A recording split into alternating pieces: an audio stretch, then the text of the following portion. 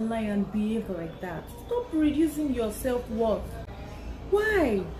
If you should read your Bible, the Sodium and Gomorrah, what did they do that made God destroy them? Don't you people think? Don't you know that the world is already coming to an end?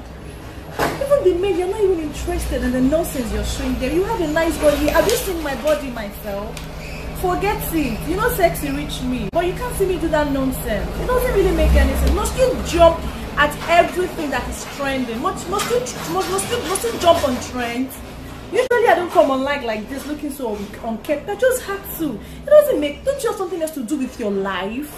Don't you have family? Goodness, Lord, have with you people.